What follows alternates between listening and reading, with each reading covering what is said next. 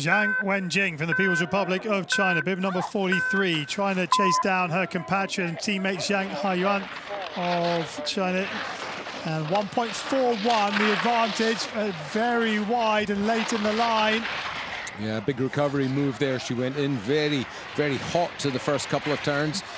Recovered the mistake well. It only took her a gate, or say 2 gates really, to get the line back under control, and now making very good headway as she comes off the steep, picking up a lot of speed in those last few gates. Zhang Wenjing now 4.34 the right side of the clock. Some excellent skiing through the opening turns. Yeah, and keeping that going all the way through the middle part of the course. Left, right, through the straighter section. Out to her right-hand side one more time. A longer turn across to her left. The turns swing wider. Well, she's found over 2 seconds in that section.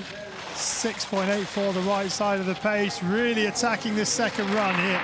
Yeah, really precise on the exit from the double. Sets her up really well, beautifully well for the finish. A really quick run to the line coming here. Zhang Wenjing taking it away from Zhang Haiyuan by 10 seconds. Zhang Wenjing with a blistering second run charge.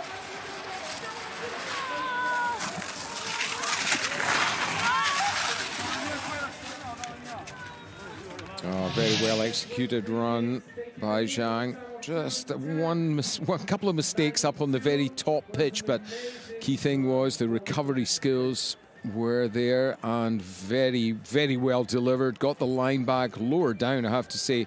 That really is the sweet line on the finish pitch. That's the one that the remaining skiers who are still to take their challenge will be looking to achieve on the run down to the finish line.